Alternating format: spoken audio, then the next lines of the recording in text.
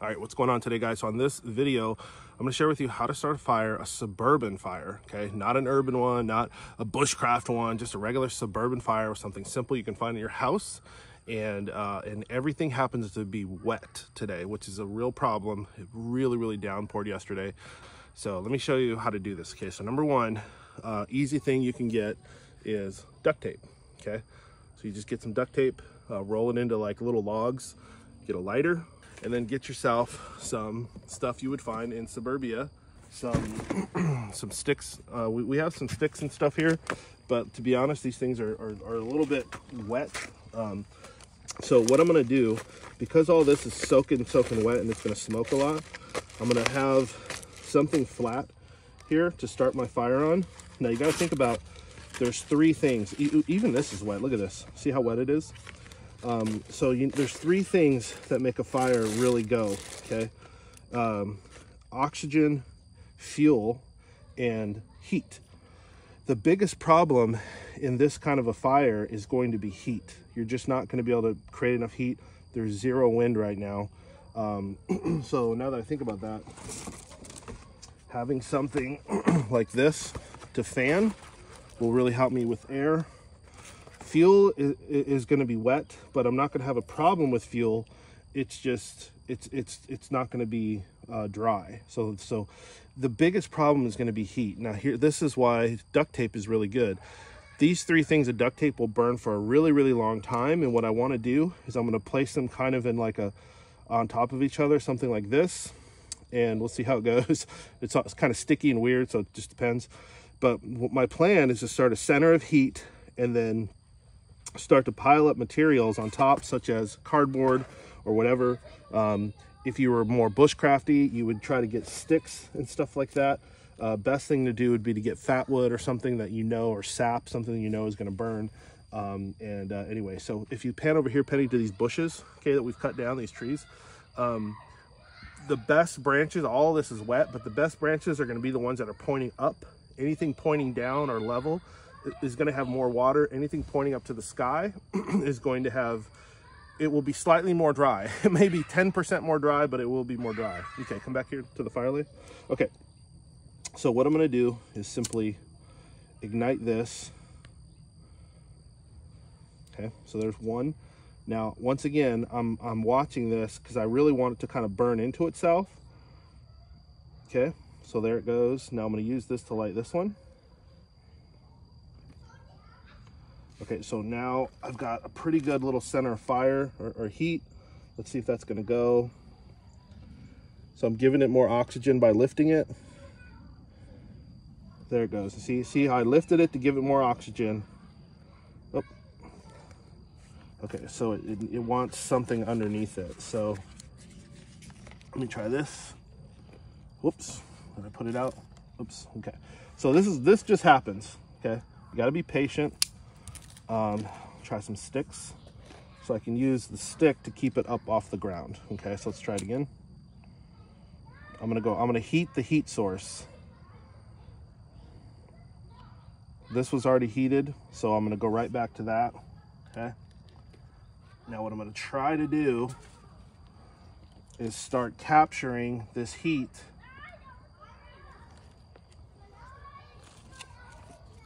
with these materials here. Okay, I'm gonna see if I can get them to light. Chances are they're not, but what's more likely to light is going to be little pieces of paper. But what I'm doing here is all of this heat is coming through and is going to start drying out this stuff. You can see how the flames are kind of starting to rise in there. Okay, I'm gonna give it a little bit of space. So with this kind of a thing, you know, you just gotta be real careful. Because you don't want to put it out. You can put it out really fast. Okay, so I'm going to try to create like a little chimney effect here. See if I don't, so you got to be careful because you can put it out. Okay, so it's not really catching this wood. So I'm going to let it come through. Okay, it grew right there because I created an opportunity for more oxygen. And as it had more oxygen, then it was able to breathe and grow, okay? So now I'm gonna If this stuff were dry, I would just throw it right on there, but because it's not, I need more oxygen to heat it properly. Got to be careful with plastic. Someone's going to be complaining about ozone or something right now, I know it. Okay, and then I'm going to put more sticks on. And hopefully the sticks start to dry out as well. And just need to have more, we need more fuel in there to burn. So that's my biggest problem right now is fuel, I can tell. So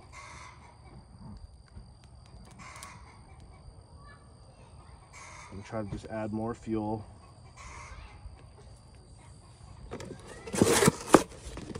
So what I'm doing is I'm trying to add more fuel and get this hot. The hotter I can get it, the more that I'm gonna have a chance of this fire staying alive. Right now, I would say there's a low chance.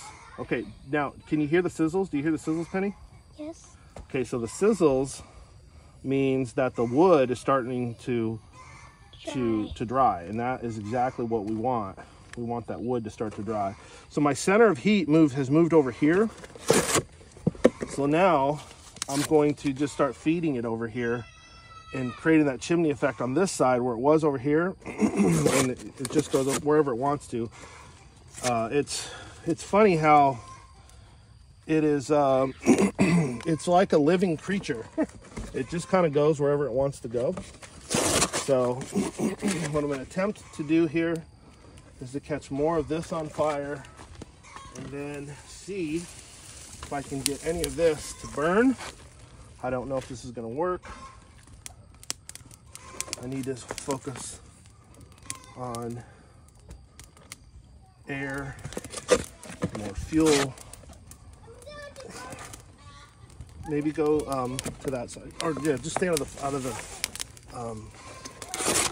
the smoke. Okay, so I can hear it starting to pop. So that's obviously this going. I can also see the flames coming through. We're recording too. I can see the flames coming through the. It's getting in my face. Freeze back up. We'll go wherever we need to. So I can see the flames coming through the branches, which is great. Once again, focusing on a center of heat, and the more heat that I've got, the more I have an opportunity here for branches to catch and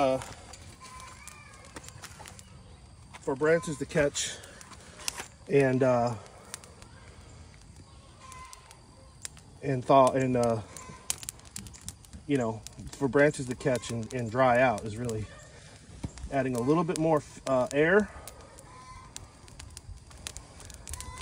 Okay, so I've got this bunch of flame right here.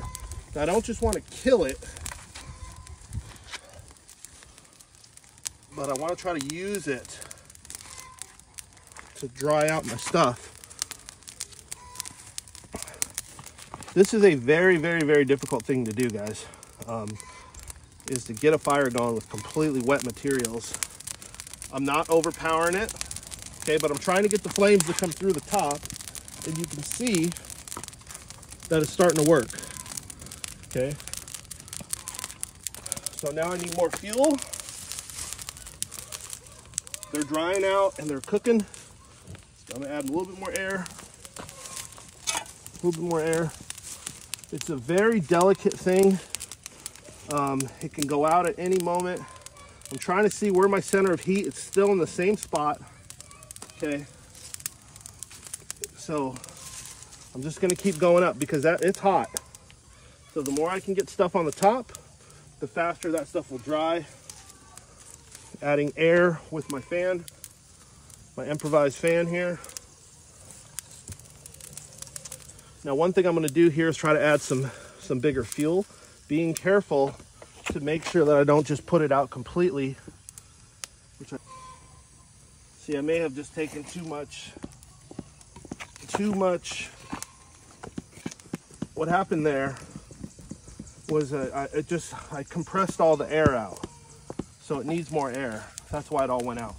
You can see here, it comes back. I can see flame down there on the bottom. So you can see I'm thinking of those three things: fuel, oxygen, and heat. Where's my heat? Where's my center of heat? Right? I'm gonna get that thing really raging. See, that was the problem. I should have added more oxygen. When I'm adding that much fuel, I should have added more oxygen.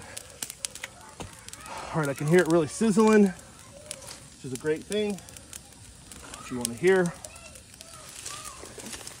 Okay, now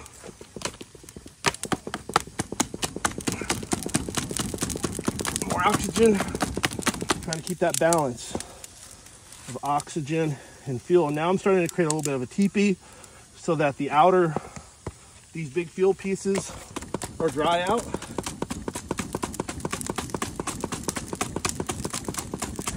Okay,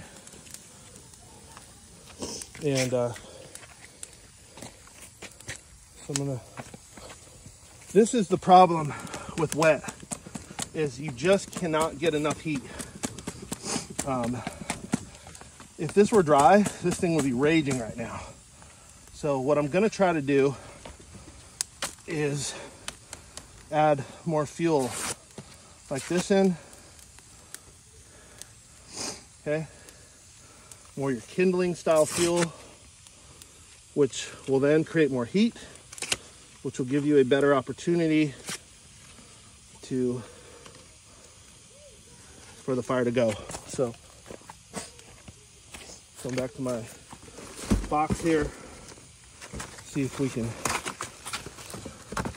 get this thing to go. So, I can see flames in there. So I know I have a center of heat down in there, which is a really good thing, that at least we have a center of heat. And I need to fuel that with more, I need more fuel in that heat center. And the way I can get more heat is just by doing this, you know. So try to get it lower would be ideal. Got to be careful. Obviously, you can burn yourself pretty bad doing this. Okay. Now I'm not too overly excited right now on that, because that's going to burn up in about a minute. Okay, but you can see way down in there. Show them way down in there, Penny. See how that heat is really going good down in there? So I've created more heat. And as we've created more heat, we're giving it, and now I have a very slight breeze. It's creating more of an opportunity for this fire to burn. And also a really good thing is I can see the smoke is clearing out. That tells me that the water has dissipated in most of those center pieces of wood, which is good. So I'm just gonna keep trying to add fuel. So you're really trying to balance, you know, your fuel with everything else you got, you know. So I think we're going there. So yeah, it's smoking a lot less. Really good. So before I use this up, okay, so what I'm gonna do is let it burn for a few minutes here. And what I'm doing with this is I'm just gonna get this stuff ready to put in, although I'm not gonna put it in yet, because at this point, if I put too much in, I'm just kind of overpowering it with fuel, right? It'll just be it's slightly inefficient fuel. Also, you'll notice how close this is. That's for a reason, because I want it to dry out. Got to be careful, obviously, for a lot of obvious reasons there. But you can see now we're we're raging pretty good. Show them in there, Penny. Over here. Walk over here. You can see the fire down in there. It's really raging good. We've got some logs in there on fire. So it's going to be a matter of more heat. And I'm going to use this stuff sparingly to put the right amount of heat on there. And now I'm also going to probably walk away and grab more sticks. And really, I need to get a bunch more of these type of sticks and pile them up about this high probably. And that's going to allow it to just get another bed of coals. What I'm really looking for is that really hot bed of coals in here. And then I can add anything to it and it'll cook. So kind of all over the place, but if you understand the logic of what I was doing there, this is how you start a fire. You know, it's a dance between those three elements, and you're just trying to think, like, if it goes out, why did it go out? You know, was it not enough fuel, not enough heat, not enough oxygen? And you just keep going back and forth between those, adding as needed. This is also about that time, a couple minutes in, where you got to watch your fingers, but you can have the opportunity to take wood that has burned, and the edges of them are still out here, and you can put them back in. But just be careful, because I can tell you that a lot of times the part that's hot will fall and flip out, and you'll grab that, especially in the dark, thinking you're grabbing the cold end, and you're actually grabbing the hot end. So just be careful with that. But anyway, guys, the fire's now going to kind of cook around. You can see it's kind of moving over there. It's going to move everywhere, dry everything out. And as long as you can see there's a little bit of breeze coming through here. As long as the oxygen's in there, there's just fuel, enough heat, this fire is probably going to go now. So I can take 5 minutes, walk and gather more wood, and come back. So anyway, guys, that right there is how you start a suburban fire with just suburban stuff that you can find in your house when it's soaking wet. Obviously, this would be 10 times easier if it were dry. So anyway, with that, I will see you on the next video.